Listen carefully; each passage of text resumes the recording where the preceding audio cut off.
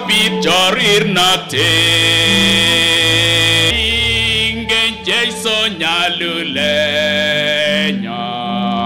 ipchi tugul eng sae. Dad, we thank God for your life and for the years He gave us to be with you. Till we meet again, Dad, go well. To many, he was Jonathan. To others, JT. To others, simply a rally driver. To others, Meshimiwa. But to me, was always my son.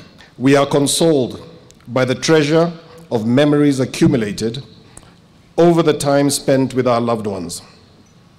We thank God for the gift of our beloved JT. Na alifanya yale Mungu alimwezesha afanye in a very simple but dedicated and committed way. And that is why this multitude has come to celebrate the life of this great Kenyan.